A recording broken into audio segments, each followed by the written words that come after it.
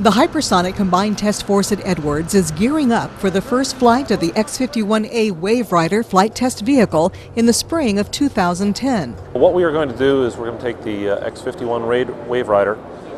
We're going to launch that from a B-52 at 50,000 feet over the Pacific Ocean, and then the vehicle is going to drop away.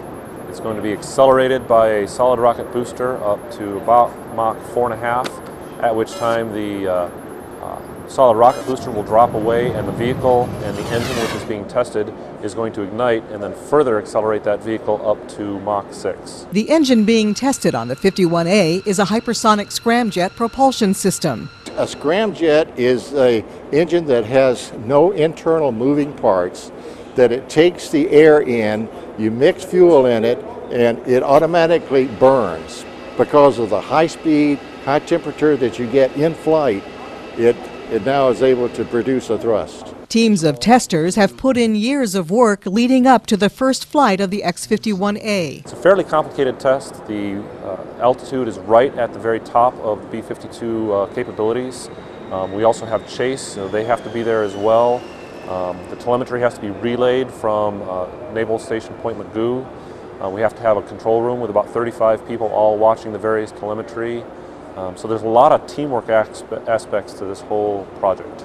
Testers say the purpose behind this program is to demonstrate the ability to use air-breathing hydrocarbon propulsion in the hypersonic flight regime, which is flight more than 5 times the speed of sound. What makes that a challenge for us and why we need to do the research is that conventional turbine engines are basically limited to about Mach 2.5 or 2.5 times the speed of sound. And it's really tough from the pressure and the heat and the aerodynamic loads on the conventional engines to get anywhere past about Mach 2.5.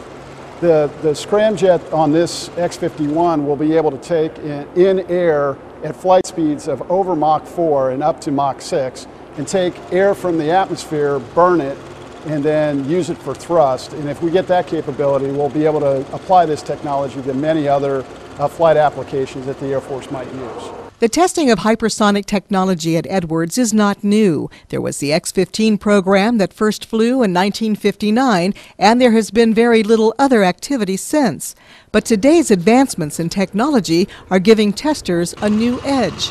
Well, we've been working on scramjets in the United States Air Force for the past 50 years. Matter of fact, there was a program back in the 90s called the National Aerospace Plane that worked on scramjet engine technology before. But because of those high pressures and those high temperatures that I talked about with scramjet engines, the technology of the materials and the propulsion and how to handle those high temperatures was not ready. So we have finally come to the point of doing propulsion research that we're ready to go fly a scramjet engine and demonstrate that it's a very viable propulsion concept to power aerospace vehicles. As scramjet technology is developed, testers believe that in the near future it could be used to aid warfighters as a weapons delivery system. Further down the road, it is believed it will make space access easier. The far-term application really is all about space lift, and this is the one that I think in the Air Force Research Lab we're most excited about. And I like to tell people, if you think about the shuttle is basically how we get a lot of our payload up into space now, replenish the space station and things like that. The shuttle has to carry along all of its oxidizer for the propulsion concept, so it's a pure rocket system.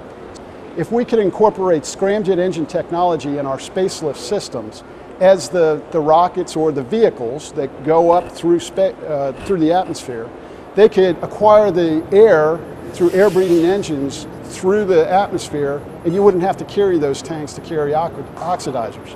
So therefore it makes the propulsion cycle much more efficient. And then instead of carrying oxidizer, they could carry more payload to space. Teams from the Air Force Flight Test Center, the Air Force Research Laboratory, Boeing, the Defense Advanced Research Projects Agency, NASA, Pratt & Whitney Rocketdyne, and the U.S. Navy are working with the Hypersonic Combined Test Force on the X-51A Waverider test project. For Mr. Johnny Armstrong, who has worked with hypersonics at Edwards since the early 1960s, the X-51A project is one of the highlights of his career. For me personally, this is a real reward towards the end of a career where I've worked hypersonics and now all of a sudden this program's here. I'm able after 32 years since the X-15 last flew, I'm able to go back into a control room and experience a hypersonic flight test program. Don Waldman, Edwards Air Force Base, California.